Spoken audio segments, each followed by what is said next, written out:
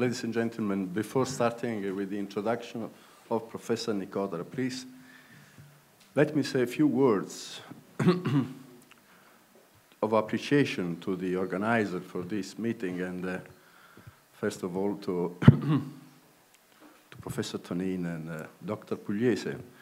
There are several reasons to be proud to be here this evening, and probably the most important aspect of this meeting is because, and I will try to explain this to you in few words, is once again demonstrate that most of the advances we can make in our society, in this case in the health systems, they come from research. So the value of research is something which cannot be capitalized next day. It takes time. It takes time to realize how we can apply our advancement in terms of application to the goodness of the human being.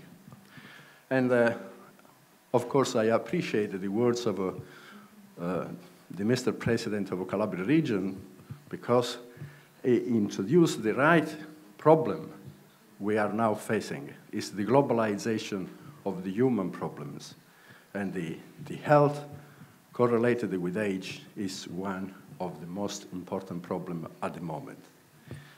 And the reason why I've said these previous few words is because, in my opinion, Professor Pierluigi Nicotera, which is a neuroscientist, probably most of you know, is the example how the progression of science in a single person or in a community of scientists is something which then can produce results which cannot imagine at the beginning. Professor Pierluigi Nicotera is the director of probably what is actually in Europe the most impressive in terms of research and production, scientific production in Europe, in terms of production in neuroscience. This institute, the Dzne, that you would forgive me for not pronounce in German. So the Dzne is one of the most productive entity now in Europe in terms of basic research, translational research, clinical research. And probably it's the most searched institute in Europe by all the actors in any country because of the organization level they have reached under the guide of Professor Pierluigi Nicotera. Pierluigi Nicotera is the scientific director of this Dzne since 2009, called on this important venture by Mrs. Merkel, and the 5th of April this year, they have celebrated the 10th anniversary of the Institute. But Professor Nicotera comes from far away. Professor Nicotera is Calabrian in origin. He is a neuroscientist, but indeed he is a medic laureate in Pavia. In early 80s, all of us could move around Europe and out of Europe because there was such a possibility for us to be hosted in the most impressive institute around the world. And it just happened that Professor Nicotera ended in the lab, which was run at that time by a person which is now considered a giant in the basic research in Europe and worldwide. Steno Renius is the father of cellular and molecular toxicology. He worked in pharmacology for ages. And Professor Nicotera there, in the 80s, contributed very much to our understanding how a cell would die because of an insult. At that time, it was an hepatocyte. Because of an insult caused by an increase of simple divalent cation, calcium. At that time, nobody would imagine how much road would be done with the calcium studies. Professor Pierluigi Nicotera has the major opportunity to better understand the role of calcium and probably shifted from the hepatocytes to the neuron, which is a completely, totally different cell.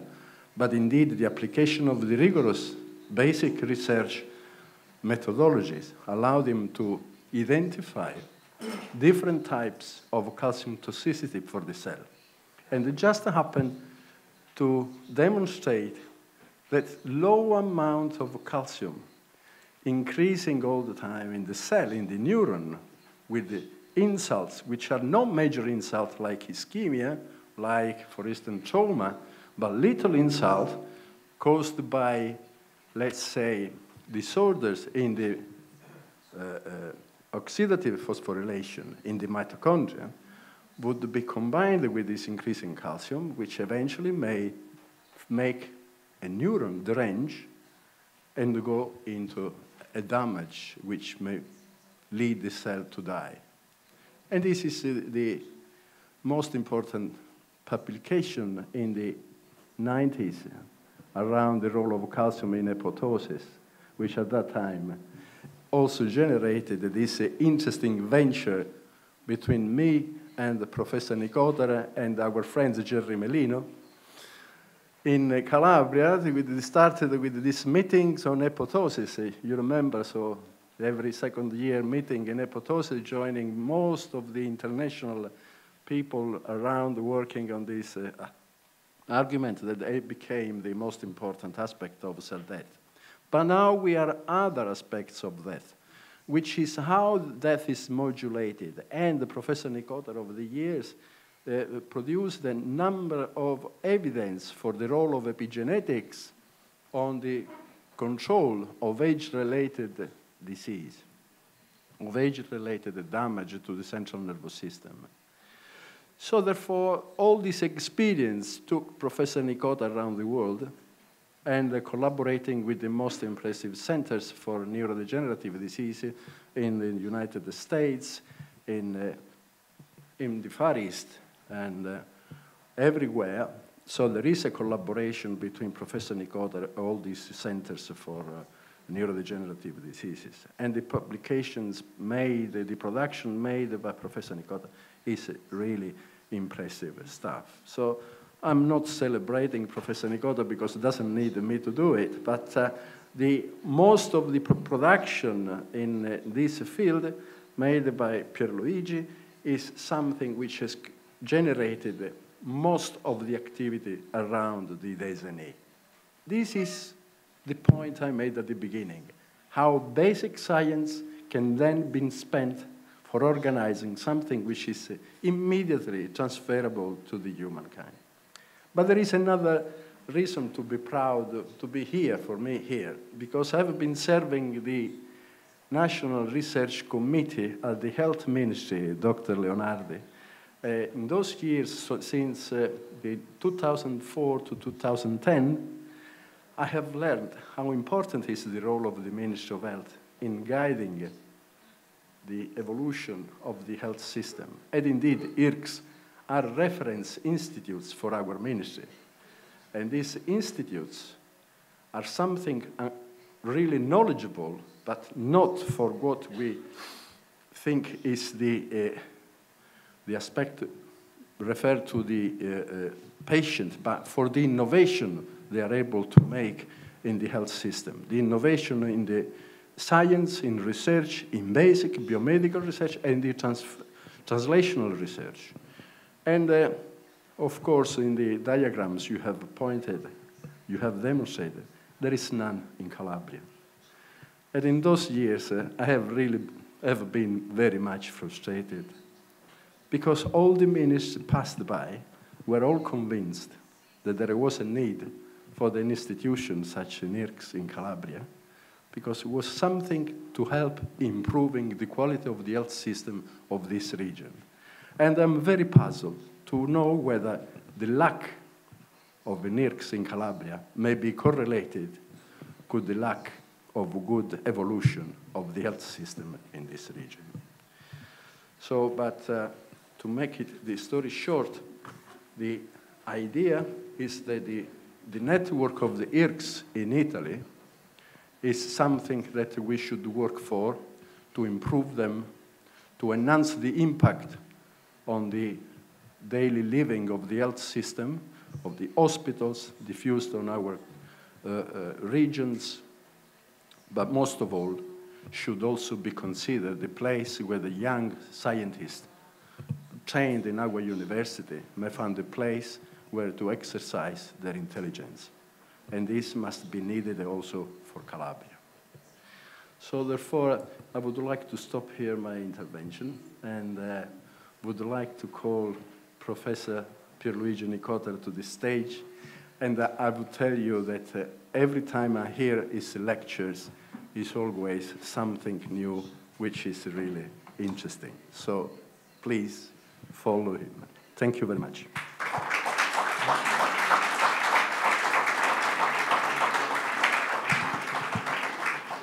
Well, first of all, Professor Bagetta, Gigi, thank you very much for this introduction. I better give a good talk after what you said, and you put me on the spot now. My thanks, of course, go to Paolo Tonin, to Giovanni Pugliese, and to all the people who have organized this conference here in Crotone, which I think, as the other speakers have said before me, it's the right place, and it could not be a better place to be able to gather people from all over the world to discuss these important topics. I just would like to say that I am a Calabrian. I'm proud of being a Calabrian. I always was. And wherever I was in the world, I left Calabria when I was very young. I've always tried to be able to keep the links, and especially through the collaboration with Professor Bagetta over the years, but more recently with the collaboration with the Sant'Anna Institute. For me, there is an engagement in trying to be able to cooperate. And here I must apologize because the problem is that I have everything to learn here. I'm not trying to tell you anything that in your field you don't know already. We have to learn from the experience of rehabilitation or telerehabilitation that is going on around the world, particularly here in Crotone. Because in Germany, unfortunately, this area of research is not well developed yet. We have pioneered part of the research on rehabilitation, or at least on early diagnosis and follow-up of Alzheimer's patients. And I strongly believe that rehabilitation in this field may also be extremely useful to be able to change the trajectory of the disease in these individuals. This is the reason why a year ago I came here to visit the Institute, the Istituto Sant'Anna, and Giovanni Pugliese, Paolo Tonin, and I started to discuss why don't we actually cooperate and start something together. And especially with the Oberon project, which has developed here extremely well. I think this could be a very good model also to be applied to Alzheimer's disease. It's interesting, in Calabria we have an estimated number of 30,000 people with dementia. And the problem is that these people will grow. The number will grow because we get older, simply. This is all over the world. And so I think we have to have a project, a plan on how to deal with these people even before we find therapies, on how to handle those people who are already sick. We need to know how to treat them, how to help families to cope with that. And here, rehabilitation and telemedicine could play a tremendous role. So, as I said, I have a lot to learn, so you will forgive me for giving you a general overview on Alzheimer's disease, primarily, where we are, what are we doing, which are the novelties here, and then at the very end I will touch back on rehabilitation and especially on new computer technologies that will enable safe sharing of data, which is very important, I say, in all fields of medicine, but particularly in telemedicine. So obviously, everybody knows that Alzheimer's disease is characterized by a decline of cognitive functions. This is the most obvious symptoms, but obviously Alzheimer's disease is not only these. Patients tend to develop a number of other symptoms, and over the periods, over the years, they are an increasing burden for the families. It's a very, very disruptive disease. And we are not equipped yet to force, in a way, the trajectory of the disease in a way that can be milder. It varies from individual to individual. Nevertheless, we have no therapies to stop the disease. We have palliative cures. We can cure some symptoms like aggression, for example, or psychosis, but we are not in a position to change the trajectory of Alzheimer's disease, which means that the only thing that we can do is to search completely in the true spectrum of translation from very fundamental to clinical research ways by which we can change this trajectory. In Germany, we have 1.7 million currently with Alzheimer's disease, and the projection is that this number will nearly double in the next 20, 30 years. In Italy, it's more or less the same. The trajectory in the Western world are very much the same. So you go from the US to Europe to all the industrialized countries, the numbers are more or less the same in terms of increase. The countries where Alzheimer's disease is increasing the most are the Far East countries, particularly China, because, of course, the quality of life is increasing. And of course, what happens is that the medical care is improving, people get older, they have a different type of life, and therefore they are expected to have a tremendous peak in dementias in the next coming 30 years. If you look actually at the changes in cause of that, these are data from the United States on the left panel. Between 2000 and 2015, you can see that actually the measure diseases, different forms of cancer like breast, prostate cancer, and also stroke, HIV infections are decreasing. And in red, you see actually the mortality from Alzheimer's disease is increasing progressively. It's interesting that 2 years ago in the UK, dementia was ranked as the #1 killer by the Department of Health, because they now start to attribute to dementia all deaths, for example, by infections, respiratory diseases, and others, which are coming at the end stage of the disease. So they are really computing them as deaths due to dementia and not necessarily to infectious diseases. The risk of developing dementia increases dramatically with age, and you can see that above 85 years, I think, is a significant risk. And the aging population on the panel on the here on my right side, you see that actually the people who are 80 years and older, or 65 to 79, are increasing. So that's automatically a guarantee to be able to have more age-related diseases. And it's also interesting that a number of causes which probably can be attributed to Alzheimer's disease may be shared by other diseases. We have a progressive increase in certain forms of cancer in old age. We have increases in the incidence of diabetes. And we have, of course, increases in dementias, different forms of dementia, which means that probably there are some common causes that favor all these age-related diseases. And we will discuss this later. So the problem with dementia is that it's an economic burden and also a heavy burden for the families. So if you really look at the cost in Germany calculated for 2016, you can see that actually there is a direct cost for the healthcare system of 30,000 euro per patient per year. And if you really look at the cost of the public direct service plus the private cost, you see that the private cost is significantly higher because families are taking care of the patients. Also, there is a heavy burden for the family because, of course, families like parents of children with parents with Alzheimer's disease lose working hours, meaning that they don't go to work, they lose time. There are a lot of related problems like stress amongst caregivers, and the first caregivers are the families. And you see here statistics telling how actually they may be affected by having a relative with Alzheimer's disease. As I say, the causes and the mechanism of these diseases are largely unknown. After decades of research, we still are not sure which are the real causes for dementia. Most likely, we're not talking about one disease. We're talking about several diseases. We're talking about only one component, which is the so-called Alzheimer's disease, with the pathology described by Alois Alzheimer. The rest is a mixed form of dementias with vascular causes, other forms of dementia like frontotemporal dementia, dementias with Lewy bodies, dementia in people with Parkinson's disease. So we have a different group of diseases. Now, this is actually quite a problem for clinical trials because the regulatory agencies, even now, require that you include in the trial all large groups of dementia people. So, of course, try to imagine if you would do a clinical trial today and says, let's cure cancer. And we take people with 10 different forms of cancer and we try to treat them with the same medicine. Of course, it would never work. The trial would fail.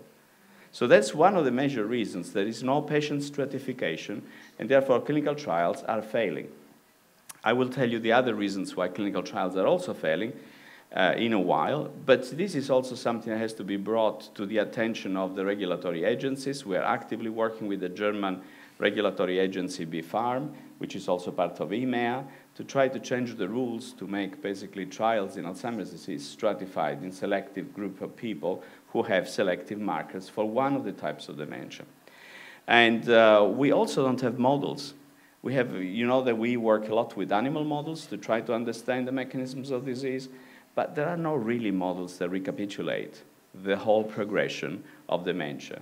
So if we use mice, if we use rats, if we use flies, if we use worms to do the research, we can only model single aspects of the disease, but never recapitulate the entire pathology, which means that in the end we can cure or we can try to interfere with one process, not with all of them.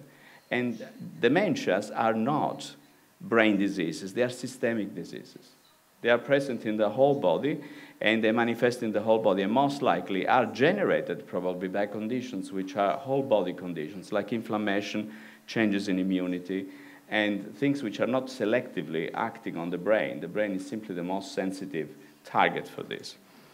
So the German government in 2007 and 2008 decided to tackle the problem of dementia by creating a new institute.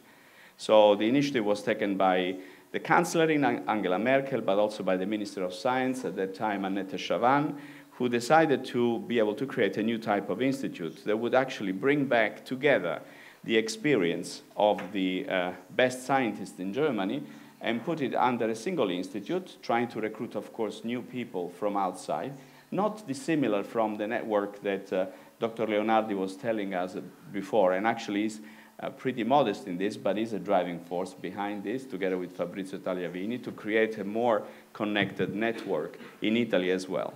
So the idea came from Annette Schavan and from Merkel, and they decided to be able to put together a committee, and the committee within a very short period of time made a call, and in this call there were a number of centers applying, and so Dzne was created.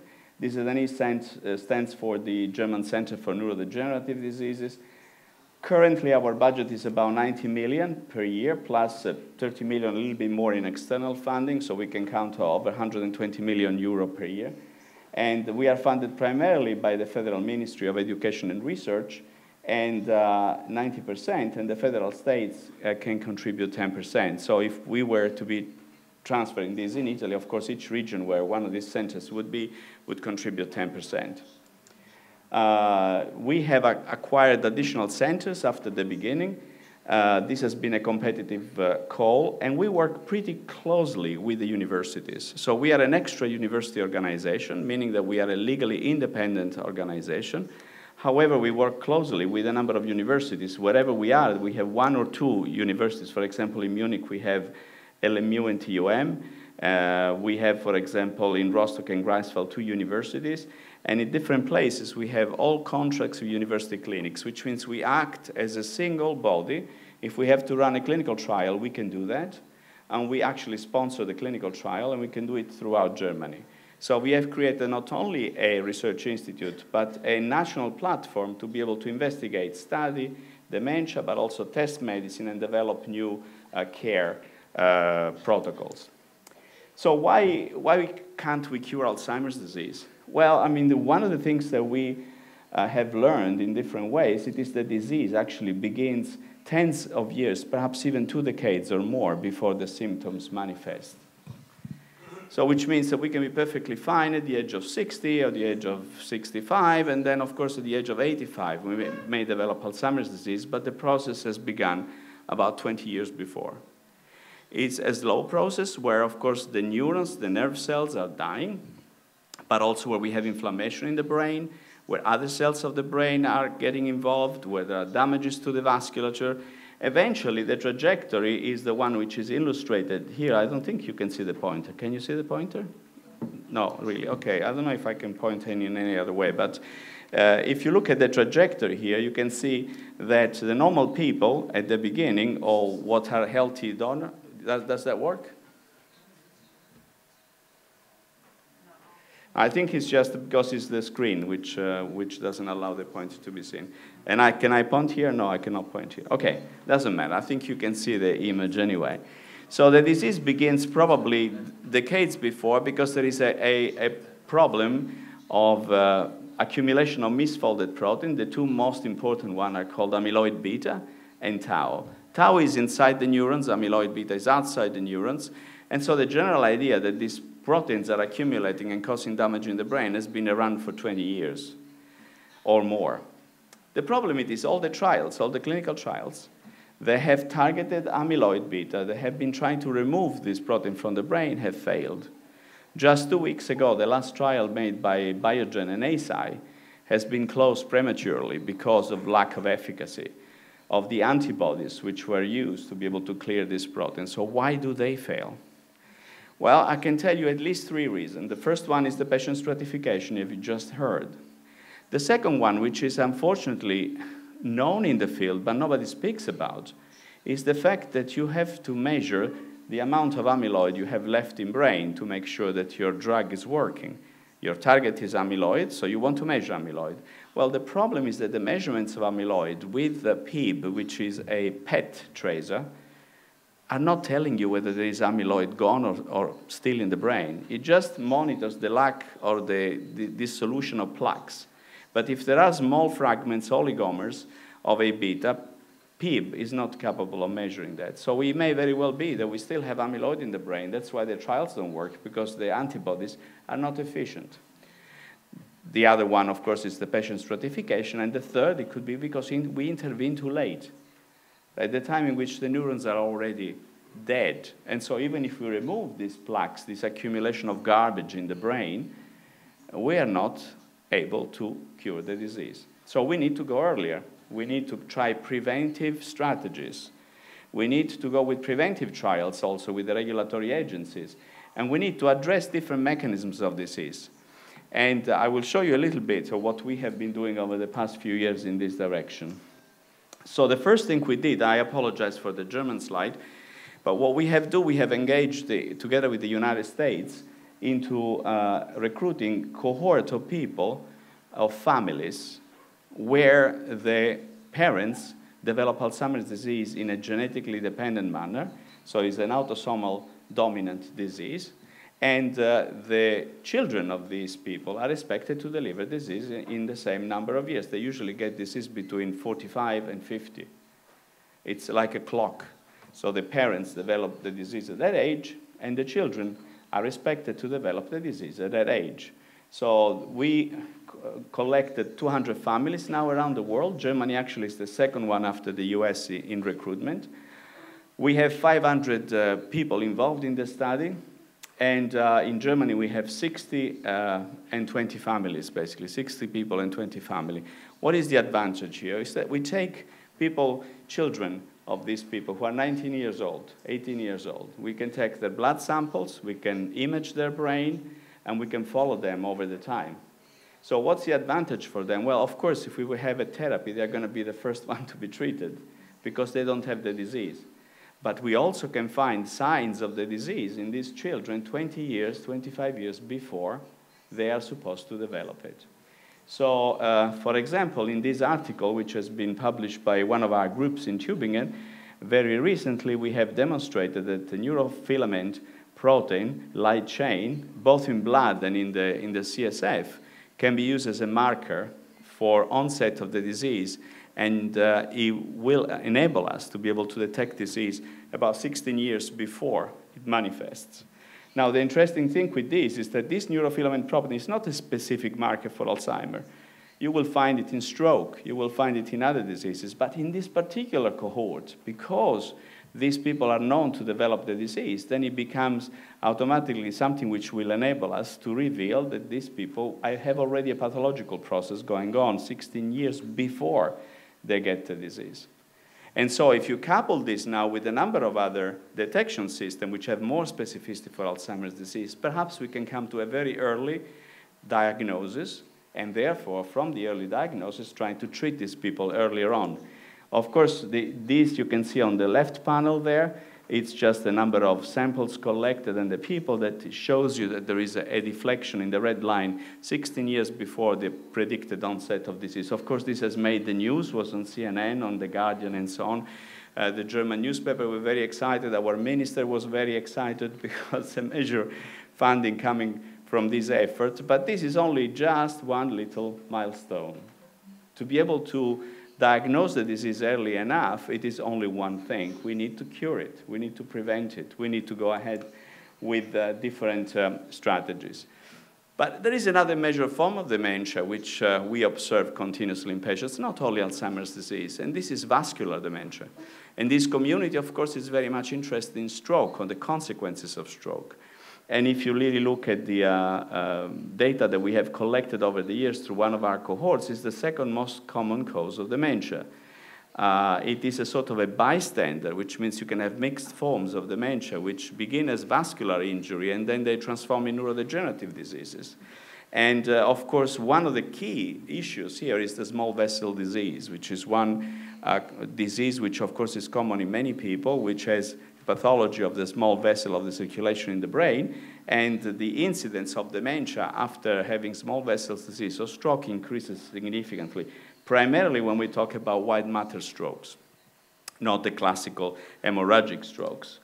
And in the study, which is called EMDAS, that we run, this is any mechanism of dementia after stroke, now we can actually find that there is a significant risk, especially of repetitive strokes, which are manifested in individuals, especially in the white matter.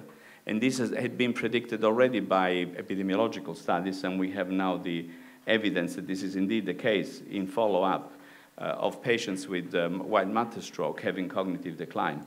And interestingly enough, the stroke caused long-lasting elevation of the same protein that we find in Alzheimer's disease, the NFL protein. So now, in these patients, by combining the infarct volume by the NFL, which correlates very well, we can already predict from the degree of damage which is in the brain, which subject may eventually develop dementia. And of course, this is done by correlating this with the in-depth imaging. And of course, the level of NFL correlate with the generation of the white matter tracts after stroke. So that's the most important thing. These are unpublished data yet, but in principle show you that we can predict immediately after stroke which kind of individuals may have increased risk of developing dementia, which means at this point, rehabilitation in these people may change this trajectory. So that's one of the things that could be definitely done in this set of studies to see whether we can modify these trajectories. So let's go back to the figure that I showed you before. So what about if these episodes that we see are not really the causes of the disease, but just epiphenomena? What if, for example, these proteins that we see altered in brain are not really the mechanism by which neurons die, but simply a consequence of some age-related processes? So is it the genetic predisposition, or is it age-related failure of housekeeping mechanisms the most important thing? So after all, we get older. There are a number of things that don't work very well anymore. And so maybe these are the key factors, epigenetic factors, which may cause the disease. So these factors can be inflammation, aging, and metabolism. So think about, now we go a little bit more in a hypothetical field, but look at the increased life expectancy on the left one. It's almost a straight line.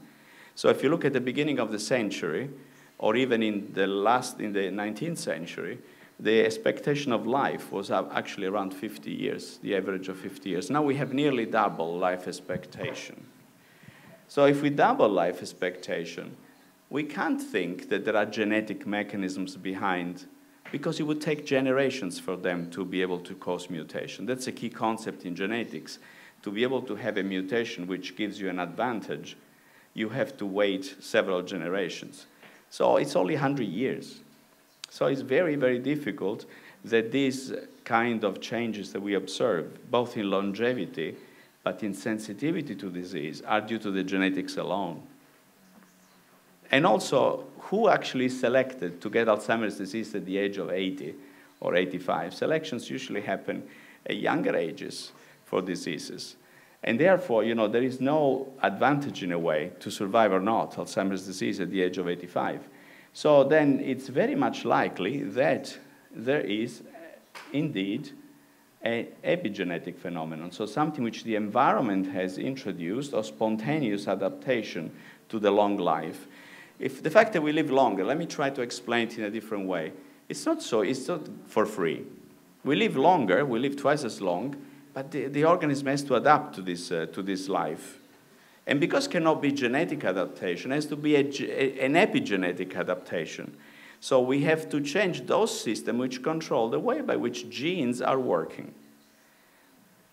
I hope this concept is clear, because if we would have to have a genetic adaptation, we would have progressive mutations which would be acquired by our offspring, and to be able to be fixed over time, this would require several generations. If you look at children with the Down syndrome, which of course they develop dementia quite rapidly, well, look in 1990, 25% of these people, they were living actually 25 years. About 23%, 25% living a life of 25 years. Look at this now in today. We double the lifespan in children with Down syndrome. So how can we do that? Of course, because we prevent a cardiovascular risk. That's the main factor. But how can they get used to live twice as much? You have a car, a Fiat, and the Fiat is made to go 100,000 kilometers. The Germans would say Mercedes goes 300,000, but you know, it depends on where you see the thing. Fiat cars have improved tremendously. But now, if you run the car for 100,000 kilometers and you have to go into the next 100,000 kilometers, well, you know, you have to have a more robust car. You have to adapt, because of course they are not made to live so long. So that's what I'm trying to say, is that the primary things that we are basically looking at are epigenetics and not genetics. And here is the number of experiments that show you, for example, in the left paper, which is done from Daniele Bano and my group, we actually using worms which are living about 21 days. We can make them live longer. We can make them living like up to 80 days, so we could quadruplicate their life by simply interfering with metabolism, like with insulin pathways. But if we actually mutate one single histone, which is a component of the architecture of the cellular nucleus, now we completely abolish the effect due to aging.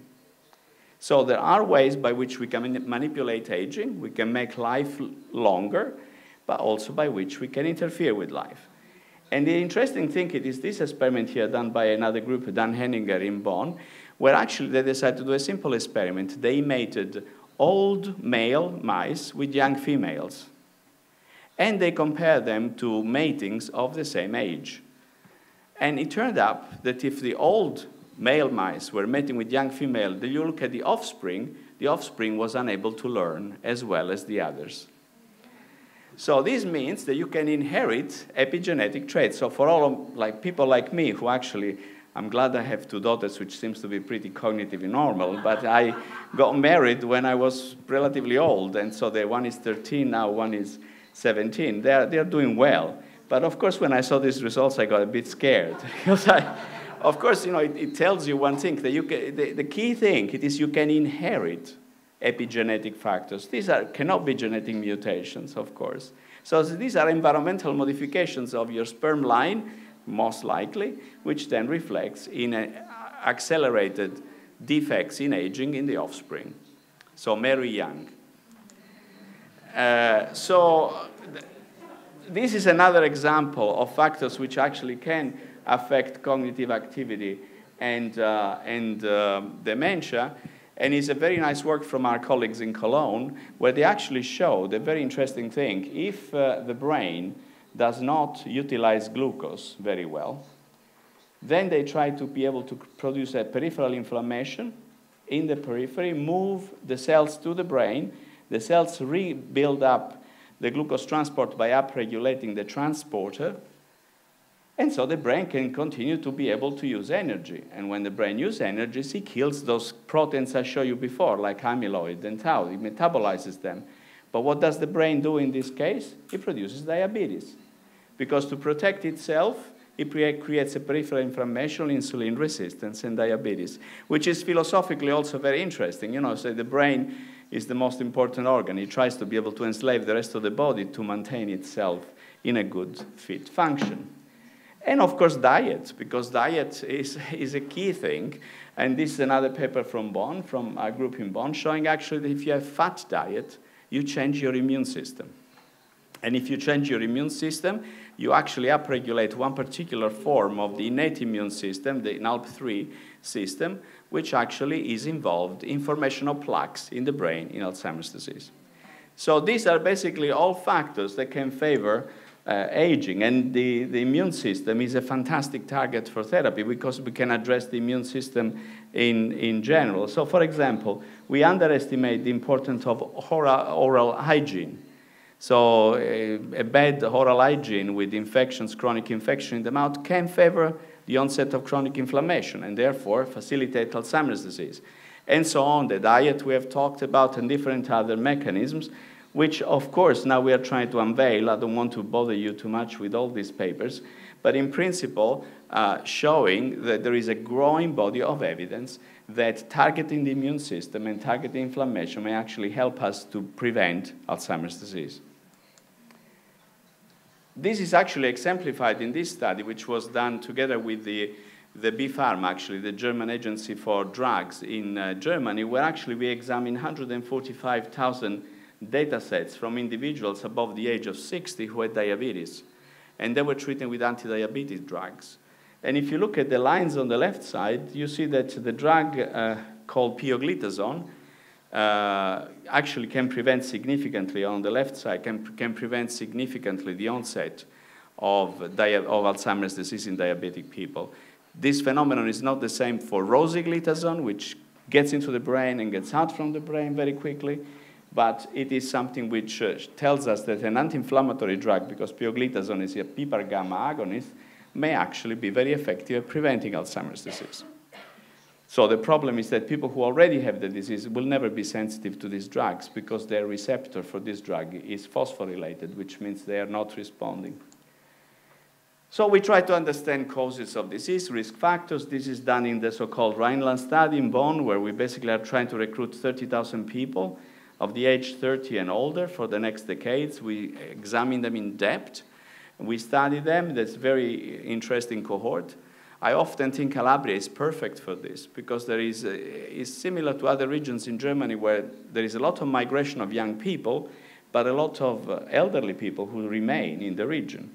And they are very well characterized, could be very well characterized genetically. We have cohorts like Amalia Bruni's studies has shown several times of people with neurodegenerative diseases. So for example, this could be definitely a tremendous area to be able to do this type of studies. Here we aim to identify risk factors.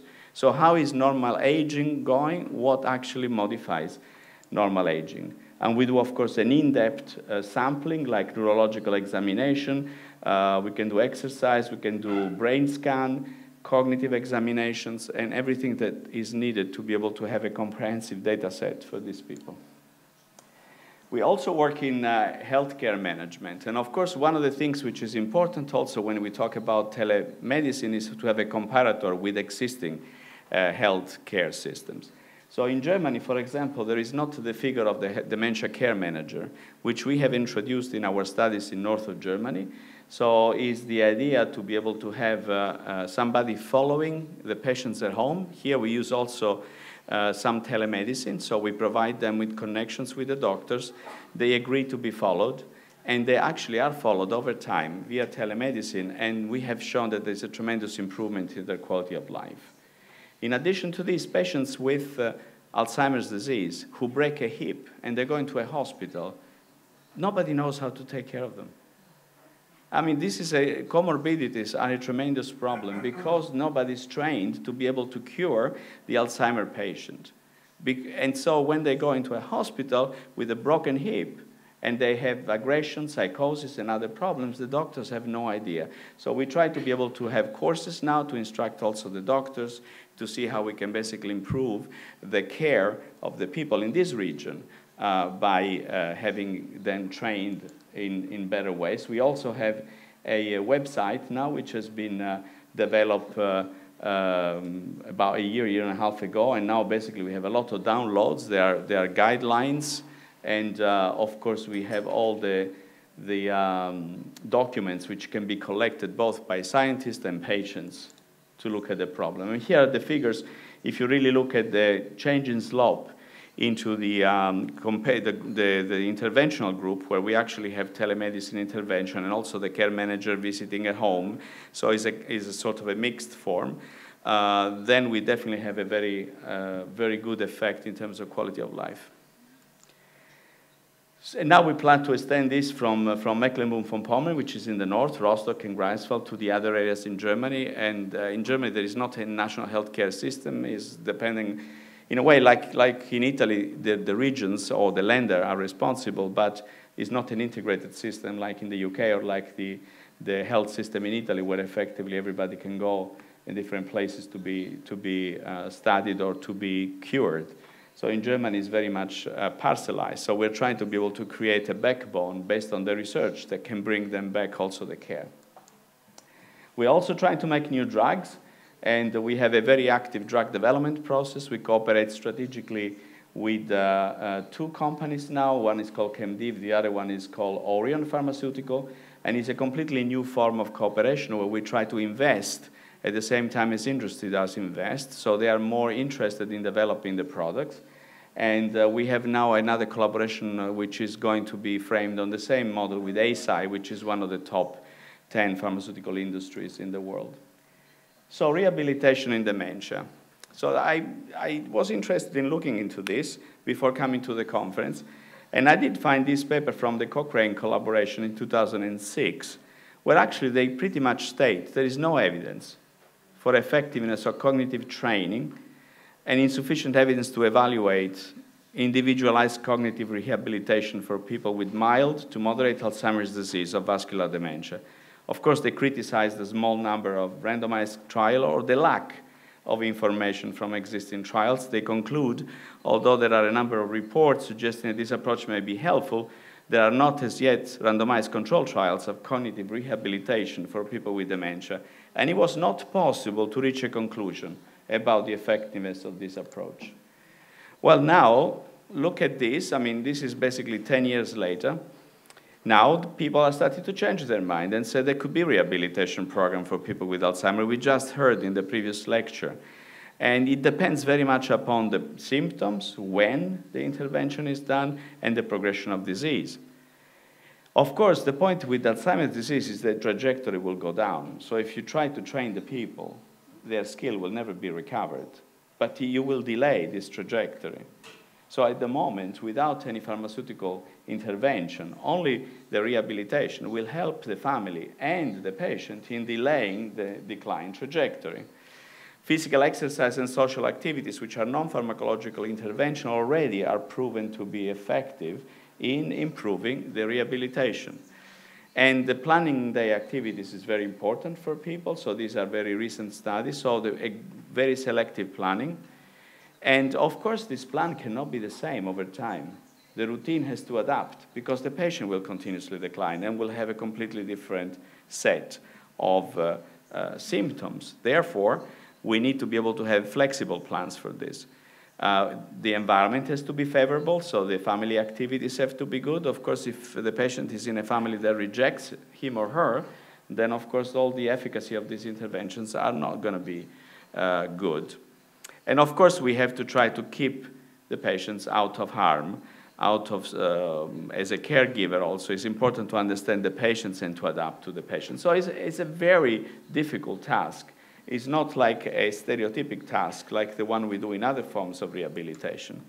So in this paper by Jimmy Choi and Elizabeth Twonley, then there is a set of determinant of cognitive enhancing therapy outcome in Alzheimer's patients, which now can be a complex but doable strategy for rehabilitation in Alzheimer's people. So I think this could be a target that we could pursue together here in our collaboration, but also that in general, people who are involved in rehabilitation should actually work and think about, because there are a number of studies that now prove efficacy of rehabilitation in Alzheimer's disease. And the other thing which has become very common, and this actually refers to the experience in Japan, started there, but also now in different countries, Canada, the United States, is having Alzheimer's people working with robots. And there are some robots recently developed that can even see the face of the patient and transmit information to the doctor. So then basically the doctor realizes if the patient has problems or not. And also there is some degree of empathy between the robot and the patient, which is tremendous, much more than there is with human beings. And so I think, you know, this is a route that could be very important to explore, to be able to do like the Japanese are doing, early phases of dementia, bring the patient together with a robot, retrain the patient, then send the patient back home, and bring it back periodically to be able to adjust to the trajectory of decline. Apparently, the Japanese experience seems to be extremely good in this area. Okay, so in Germany, telemedicine has always been a problem. There is some degree of conservative approach, I would say, by the Medical Association. A difference with the UK, that has even only selective telemedic-only treatment. After, of course, seeing the patients in Germany, there has been some degree of resistance. In May 2018, the General Assembly of German Physicians opted for a change in their code and conduct which would allow physicians to conduct consultation and treatment of patients solely through the use of telecommunication. Of course, you have to have a first meeting with the doctor, but then you can continue to do this. So, of course, there are still limitations. The patient must be informed about the telemedicine treatment, but the number of experiences, I must say, is not very, very encouraging at the moment. So I think there we have a lot to learn. We have a lot to be able to continue to do. And there are pilot projects like the one in Baden-Württemberg, which we're trying to be able to learn through generally. But I think here this is an area where I think other countries can teach us quite a bit because we are still behind. Now, I want to conclude by telling you something really that I get very excited about these days, which is how do we handle data. Telemedicine is an example. Intensive exchange of data for scientific purposes, genetic analysis, patient clinical data, they are becoming bigger and bigger. Biology and medicine now generate many more data than physics, astronomy generate. So the point it is that to be able to get this data together, if we want to understand disease, we need to be able to share them. But of course, we have to cope with very strict, especially in Europe, regulations for patient data. So how can we achieve that without infringing the patient's ability to have their data protected? So we have started to think about these a few years ago. And by a series of, I don't want to tell you the story, but serendipitous type of events, we came in contact with Hewlett-Packard. In particular with Hewlett-Packard Enterprise Labs, which is the development component of Hewlett-Packard. And all of a sudden they say, oh, well, you know, there was one of our scientists, his brother was working with HP. And so he said, oh, they have this new computer called very creatively the machine. And they said, well, what's the machine? Well, the machine is a new memory-based computer. So what does it mean? Well, if you have a normal computer, your iPhone, from a normal computer, you have a ROM and a RAM. The ROM is where you store the data. And when you have to process the data, the computer takes them with the processor from the ROM, brings them in the RAM, breaks them down into pieces, which then are processed individually. There is a cache, so a series of processes which take place. So finally, these things is calculated, and you have the outcome of whatever you're doing. Well, this computer does not do that. This computer does everything into one single memory, which is a giant memory, connected by photonics, which means light speed. So we say, wow, that's interesting, because then if it is so fast, we can do two things. Well, first of all, we can shorten down the time of elaboration of data. But also, we can do another thing, which is mesh computing. What does it mean, mesh computing? Well, it means that you can keep the data, patient data, where they are on these computers, and have the software on the cloud. So you don't give the data to Google or Amazon or anybody else. You just keep the software on the cloud. Then the data are kept at the individual stations. You connect them together. The computing capability is so strong that now you can perform multiple analyses at the same time at different places. So we went to Palo Alto. So this is, of course, the classical, that's what I was telling you, the classical structure of a computer. There is the RAM, the memory, you just drive the things around. And if instead you look at the memory computer, everything happens into the same memory. So you don't need to be able to have different location for storage of data and manipulation of data. So we went to Hewlett-Packard Enterprise, and it was interesting because we went there 2 years ago. Like we came to the Institute Sant'Anna a year ago, discussing with Giovanni and his colleagues, with Paolo Tonin, this collaboration, we went over to Palo Alto. And at the beginning, the head of the project of the machine says, I have an hour for you because I'm busy. Okay, fine, so we went there. After we described what we wanted to do, he stayed for the whole day. And after that day, we became the sole partner for Hewlett-Packard Enterprise into the development of biomedical software for this new computer, which is not commercially available yet. So the only one in Europe at the moment is sitting in our basement. And what we did immediately during the next 6 months, we were invited to go to these shows in Las Vegas where there are like 10,000 people and you have to go on the stage like the Apple big event and so on. And during that conference, we already in the simulator had produced a tremendous progress. And I'll show you this very simply here in this figure on the bottom. Those blue lines, those blue bars, are the speed which in different years from 2010 to 2018 were actually reducing down to be able to process genomic data.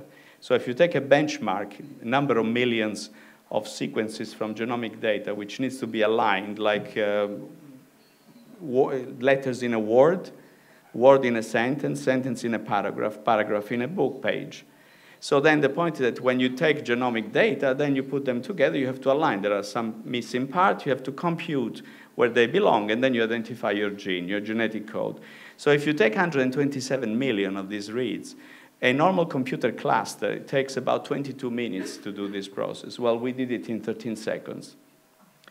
So we have now actually increased 150 times the acceleration of the processing times. You can see basically 1 billion reads can be done in basically a few minutes. So this changes, first of all, the way we can do personalized medicine, because we can diagnose things very rapidly. Secondly, it enables us now to think really to do mesh computing, because now we have the speed and the software to be able to test if this hypothesis is correct. Now think about the future of our computing, our mobile phones and everything going at speed, which is way, way beyond what we can have today. And the capability of store, even in a small component, a tremendous amount of memory. So this is achieved through this so-called Gen Z fabric, which is this memory base. And now Hewlett-Packard, together with other companies, are bringing forward. So this is the future for computing. And we have already the software for these computers to be able to do biomedical data. So what are we doing now? And we try to do this before the end of the year. I'm seeing the CEO of HPE to try to be able to convince him to give us other 3 prototypes. So we're going to locate them at 3 different sites at the Dzne. And then by having a bandwidth on the telecom network, we try to do the first world experiment by which we manipulate genomic data, we'll analyze genomic data at 3 different sites at the same time. In one of these computers, you can actually deal with 80,000 human genomes at the same time. So now think about your information from telemedicine, from patient data, from genomic analysis, coming back into the same place. It doesn't really matter. You collect the data, you keep them where they are. But then a world of scientists will be able to analyze them instantaneously. Security, extremely good here, because you can have access to a computing system which is not available yet to the hackers, at least.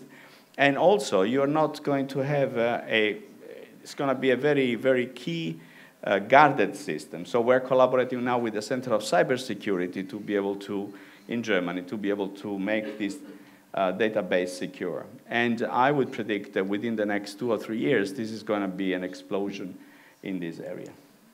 So what's the future? Well, of course, I try to convince you that longevity and epigenetics are going hand in hand, and also the risk that we pay for longevity is to get some diseases that before we did not get. Stress responses and metabolism, to be able to change the sensitivity of individuals to the disease. Common factors. I mean, we are discovering diabetes and neurodegeneration disease. In some cases, cancer is also a risk factor. What are the common factors? And one of the things we would like to understand, it is actually what resilience is, studying centenarians, because they are resistant to all of this. So that's another program where we have in the pipeline. In Germany, I would like to create a national research hospital on neurodegenerative diseases. I think this is, it's not the US NIH, it is something which is a network, again, on the model that Dr. Leonardi was showing you earlier on, where we have real care also linked to these institutes. And I think that would be a tremendous improvement because we can do clinical trials on the whole territory.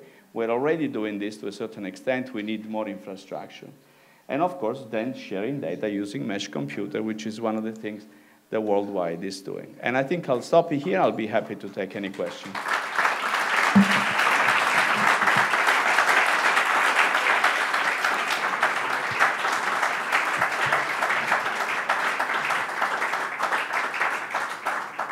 So thank you very much, Pierluigi. Normally, the lecture magistralis are not open to questions, but I will be proud, as he said, to answer your questions. I suppose there will be many, but I'm sure.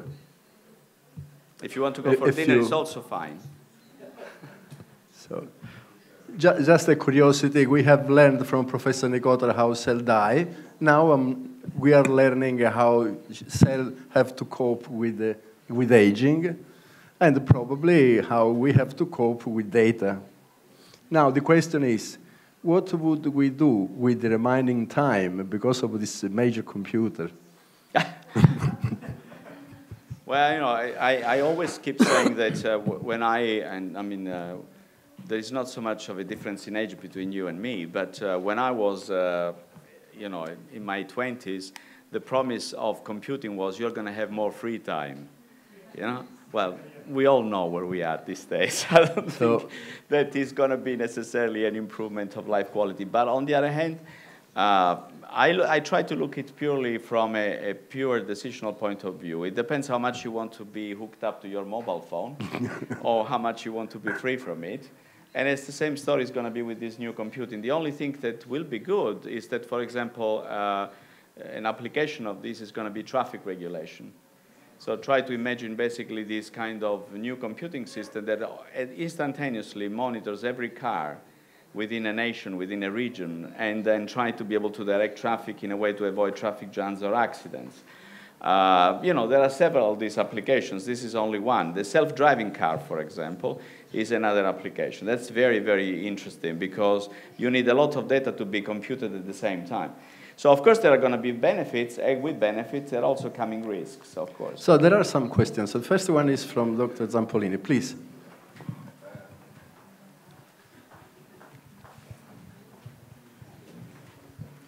Thank you for your presentation, very, very inspiring. And I heard that there is another possibility to manage the data, also the health data, in order to protect the privacy. Is something like the Bitcoin system. So they distribute spreading of the information. So in this way, should be impossible to get the private data. And what do you think about this? Yes, it's definitely a possibility. The only drawback of this is that then you have to share the data. You have to move your data, duplicate them, and put them in different places, which, of course, with the European regulation for data security, doesn't fit very well. Even with the US, we have problem now, for example, when we have data sharing with the US, because the US regulations are much more open than the European one. Imagine that, for example, you have a clinical study of any type. According to the new European research regulations, the patient has the right at any time to delete the data, to basically say, I want to opt off the study. Now you have to delete that set of data. You're responsible. Now you move the data also to another location because of these shared kind of activities, and it becomes increasingly difficult. Also, you have to move the data. The speed of the cloud, even if it's going to be bigger and bigger, is not going to be sufficient to store all the data. The data are huge. So we can't think to have millions of patients or individuals' data on the cloud. Beside the security issue, for a pure practical manipulative point of view, in the sense that we have to manipulate those data, we have to analyze those data. So I rather believe that this model system will be the future. So thank you very much for stimulating us. I always wonder and think, you know, that the time will come when the child is born, you will take the blood or maybe from umbilical cord and you do the genomic, and you probably would come to say that, okay, this man is going to have these many diseases in the future. At 10 years, these are the risks. At 40 years, these are the risks. And at 60 years, these are the risks. And probably intervene and stop the disease happening in that particular neonate or adult. Do you think that it could be a reality in coming few years or decades? And do you see that the way things has been progressing, this could come as a reality in the human? I definitely think so. I mean, we already, if you really think about, we are already pretty good at predicting risk. Now, if we stratify patient populations much better, or human beings for that matter, for example, with the Rhineland study, we have normal subjects, and we stratify better and better, we try to be able to narrow down patterns that are frequent in certain people, in certain population, but also environmental factors which change the risk for disease. For example, if a population migrates from one place to the other. So in the future, we're going to be able to compute this, and exactly as you say, we just take the blood sample, maybe we keep the placenta sometimes for stem cells. There's going to be a bank. You have basically all the biosamples from the child. We're going to have a chip into our bones someplace that can be scanned whatever we do, and there are all our medical data. So when my daughter says, I want to do medicine because she would like to do what her mother does, which is an interventional cardiologist, I say, forget about it, because in 10 years you're going to have robots doing that. You have to learn it, but you have to know how to do it, but you should study bioinformatics, because I think that's what the future of medicine is.